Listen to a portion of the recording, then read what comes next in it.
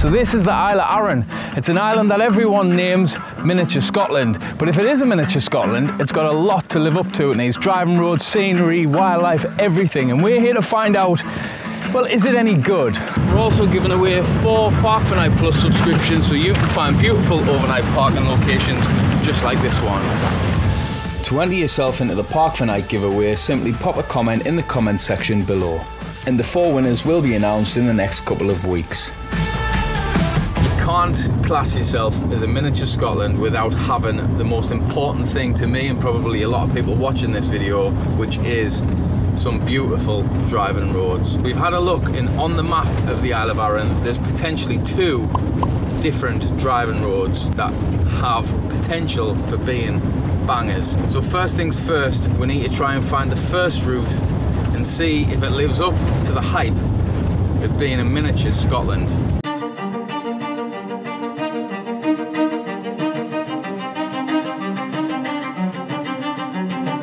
The road that you're seeing now is the route that cuts through the middle of Arran, from Brodick to Blackwater Foot, and although there were some very nice parts of the route, it wasn't quite the beautiful driving route that I hoped it would be. Luckily for us, Arran was just teasing us, and you will see how breathtaking its best driving road was later in the video.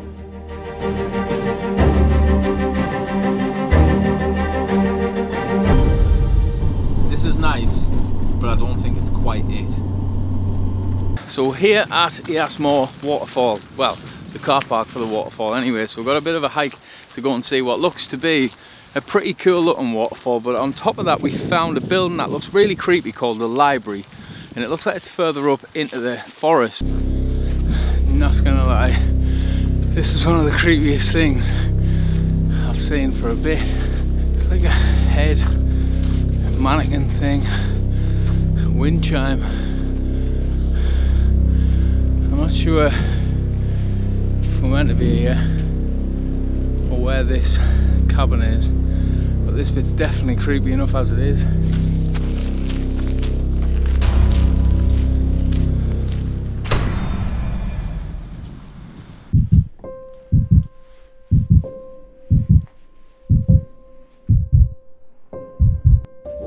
So it turns out the cabin isn't as creepy as it looks.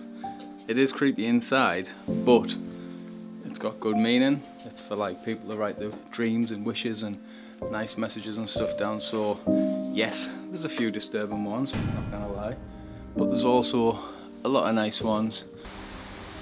I don't get how there's not really any water running considering it's like February. It's going the opposite way. It literally is going the other way.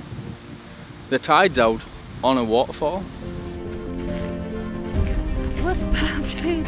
How big is it? Still a waterfall.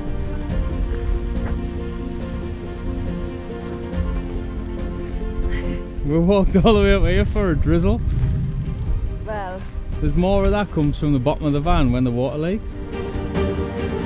Now you don't get views like that too often, and that's been, I would say, the best view we've seen so far on the whole trip. This is all gorgeous, that's gorgeous, and you've even got my self-named Nipple Island just in the distance as well.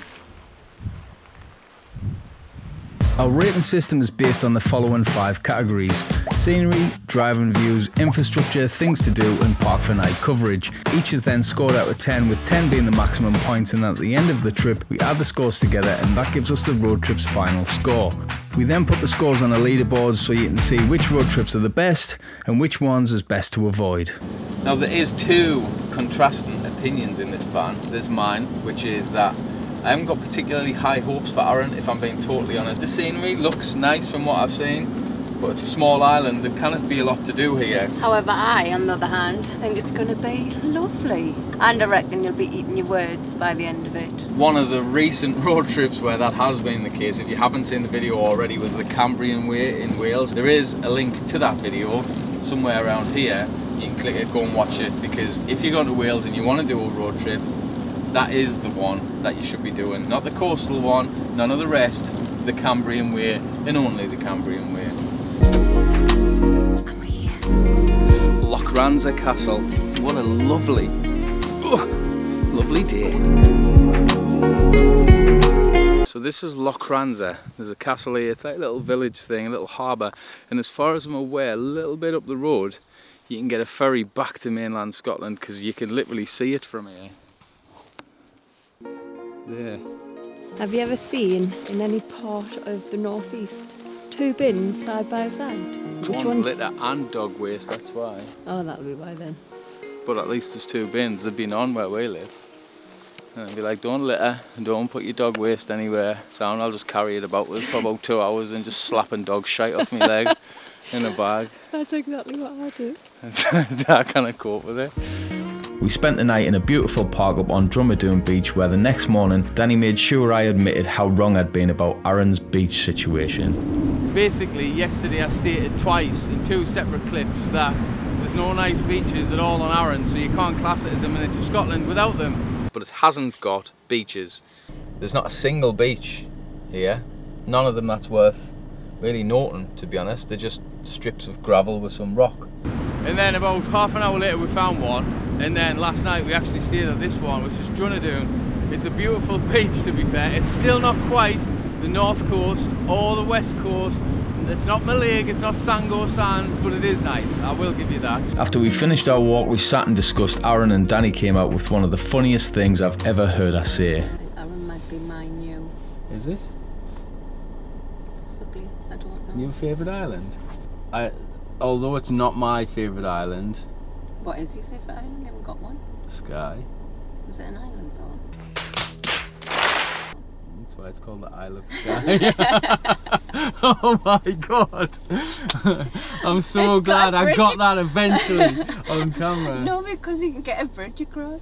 Right. To me, it's not cut off, it's not an island. Take the bridge away, it's an island. Didn't you always have a bridge? Well, therefore take it away, it's not an island.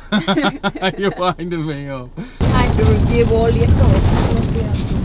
The roads, honestly, I mentioned them once or twice in the video, but Jesus Christ, the roads are not good. They're not in good condition.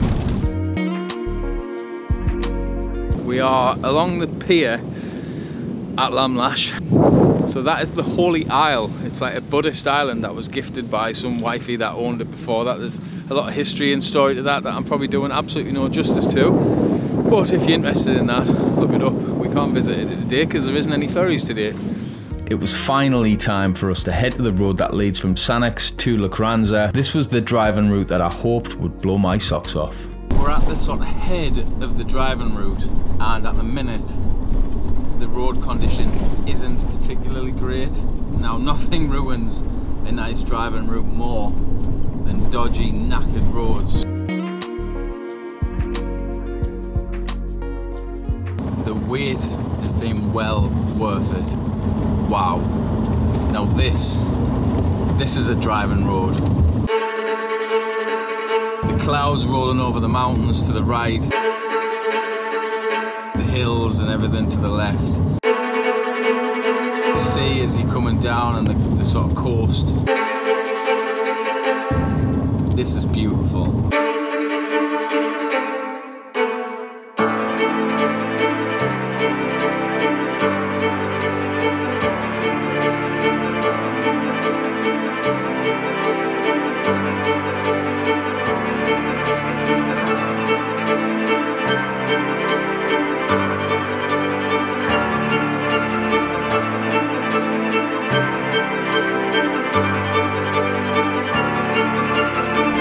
Two really good driving routes through Arran, and this one's definitely the best.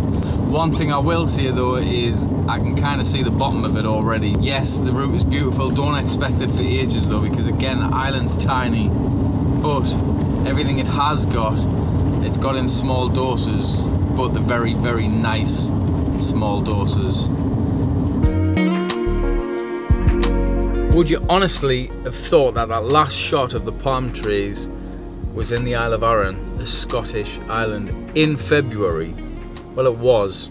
This place has just exceeded all my expectations. The feel of the island, the people, how clean it is, it's immaculate, there's no rubbish anywhere, there's bins literally everywhere.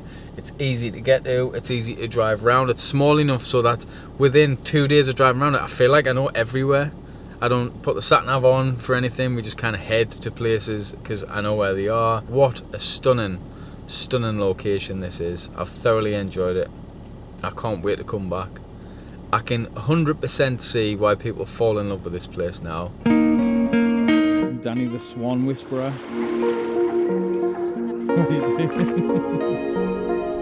So we've just literally seen about probably a full class of kids, maybe 10, 12 out with the teacher, coming out down the beach, all loving life, running around, playing, litter picking, the whole thing. I mean, not that there is any rubbish here. Stuff, little things like that make a huge difference. Just even seeing them do that, if you were someone that dropped litter, would make you so much more conscious to not do that going forward. So there's a thing called the Doctor's Bath. I'm trying to find it, but obviously it is a little bit hard trying to find basically a hole filled with water in lots of other holes that are filled with water. And Danny has found the Doctor's Bath. Found it eventually. Oh, it actually has got full-on steps and everything. That's like a doctor's paddling pool, that. It's much bigger than I thought. I was thinking it was going to be like a little thing.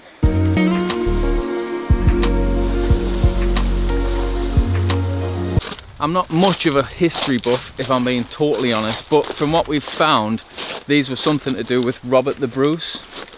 I'm guessing he's some sort of Scottish bloke. If you can let us know who Robert the Bruce was in the comments below. I didn't really take much notice in history, as you can probably tell. I'm not sure if these have been there for years, hundreds of years or what, or whether someone's just rocked down with some crayons and drew them on. So we seem to have found the metal gate at the end, which is just through here.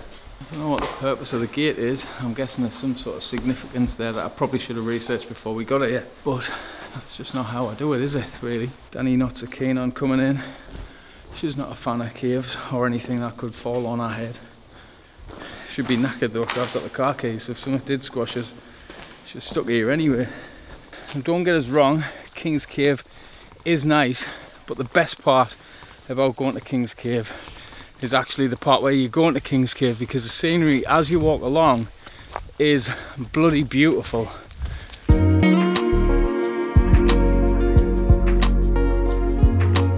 So now for the important part, the scores for the Isle of Arran. So, scenery. 9. 9. Driving scenery. Same. 9. 9. Infrastructure. 9. 9. Things to do. 9. 9. And park for night has to be a 10. That's the first time we've ever agreed on something like this. Yeah. That shows how amazing this island is. I fell in love with We it. have literally fallen in love with this place. Coming back. We are coming back. This is now my favourite place in Scotland.